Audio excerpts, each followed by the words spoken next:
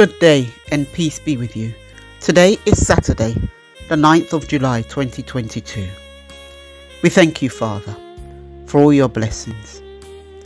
As it says in 2 Chronicles 39, "For the Lord your God is gracious and merciful, and will not turn his face from you if you return to him."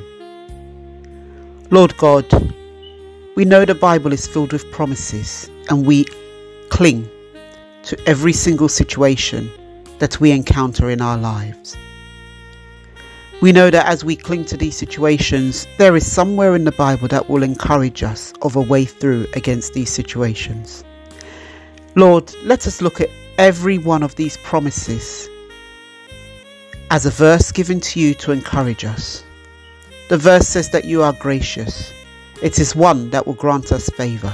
Let us delight in all your words. In Jesus' name we pray. Amen.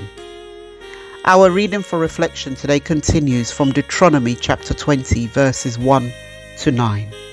And the theme for reflection says, "The Lord your God will fight for you." Let us listen to the word of the Lord.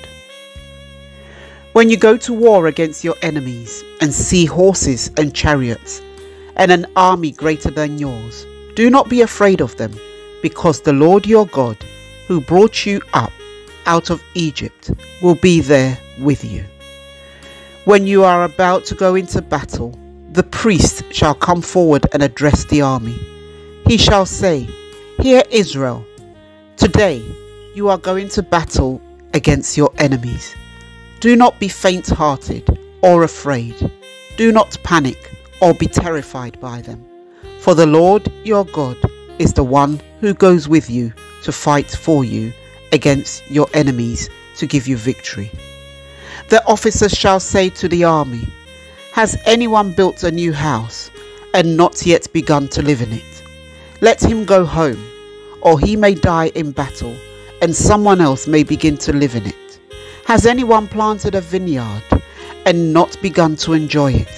Let him go home, or he may die in battle, and someone else will enjoy it. Has anyone become pledged to a woman and not married her? Let him go home, or he may die in battle, and someone else will marry her." Then the officer shall add, "Is anyone afraid or faint-hearted?